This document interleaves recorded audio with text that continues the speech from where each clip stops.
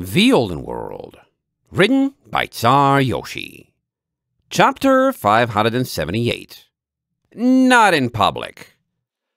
A procession of ponies made their way through the streets of Stormhoof, Maple and Starlight bringing up the front with Amber at their side, chatting happily, while Shinespark trailed along a few paces behind.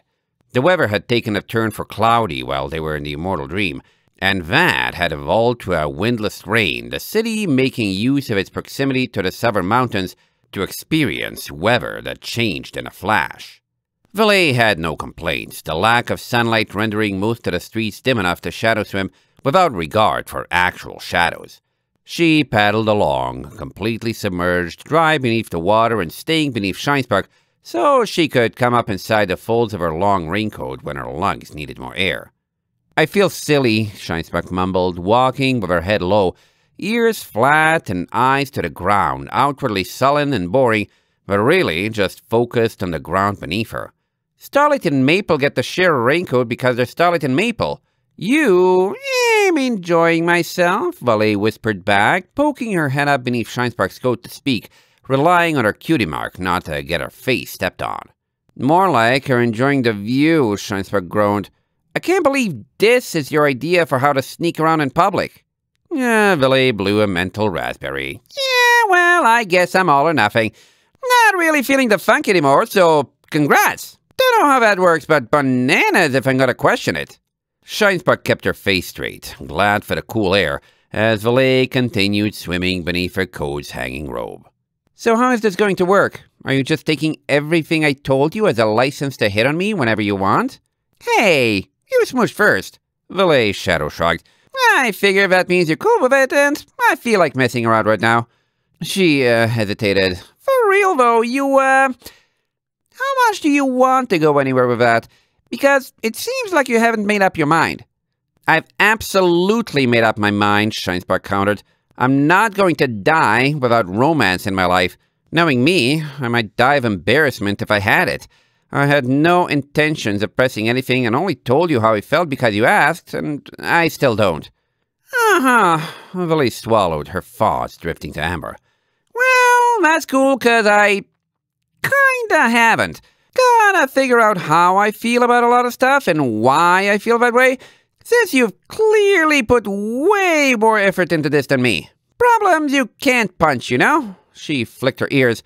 "Don't think that's the greatest thing to try doing in the middle of the road, though." Shinespark walked on, not deciding to reply. "So, hey, just to be sure," Valet bobbed beneath her, "that's not saying a hard no, right? Just that anything will be on me to try?"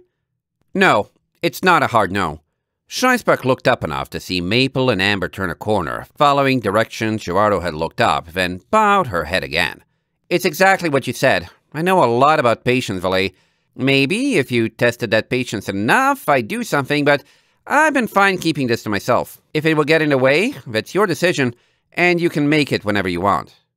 Valet hovered beneath the surface for a moment. Yeah, not feeling like big decisions right now, but I'll think about it. Just checking." While Valet and Shinespark quietly talked, Amber and Maple kept up a happy chatter, few pedestrians outside due to the rain to get in the way. "I mean, I still remember the time you froze like a dozen Riverfall mares solid," Amber was saying, nudging Starlight on Maple's back with her eyes. "Your crystals are huge. If you can do all of that like this, getting your horn looked at could make you unstoppable." "I don't know," Starlight hesitantly replied. "It would probably just let me do what I do now, only without getting us hurt by it. And that's assuming they can fix it or even know what's wrong. Remember, I'm not a normal filly." Maple bounced her back slightly, the best sign of affection she could give with Starlight to top her. "That's why we're just going to check," she promised, "to see if they can give us an idea of what's wrong. Stormhoof is big and has griffins and ponies of all kinds, so their doctors should be used to seeing all sorts of different things." Starlight bit her lip. "I'm not sure what Griffin and Pegasus doctors have to do with my horn." "The point is, we'll find talent," Amber promised. "Gerardo said this island has a walk-in clinic, so we don't even need an appointment. We'll get you in, get you looked at, and your magic just might get awesome. Look at the bright side."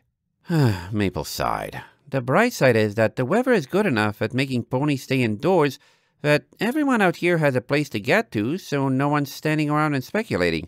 We might be safe from being spotted and given negative attention, even after all that drama about Wallace. Oh, it's getting talked about, Amber promised with a smile. Trust me, I know about gossip. I just hope it'll blow over, Maple murmured, feeling Starlight shift beneath the coat on her back. Even though Wallace says it'll get worse, and that's why he did it, so that if the pressure was going to get too high, Valet would be scared off and just quit now. Amber got a little grin. I'm pretty sure she won't. I got a good feeling about this. What did you all talk about up there? Maple finally asked. The three of you were in a room for hours. Oh, you know, Amber's grin widened. The important part? We got Valet feeling better. She's been pretty down about the Moonglass stuff. Her grin disappeared. I know she's told you bits and pieces, but have you ever heard the full story about her past? From before Iron Ridge? She looked serious for a moment, taking a pause. She's got a lot going on, and we had to make sure she was good to keep going. That mare is insanely resilient, but Shinespark and I are both afraid she's nearing her limit. Maple's ears folded. Her limit? Of... Amber sagged. Of the Empire having it out for her and worrying about her purpose. But right now, she winked. I think she's pretty good. Not the kind of conversation to finish in the street, though. Right, Maple nodded. I think our destination is just 2 turns away. End of chapter 578.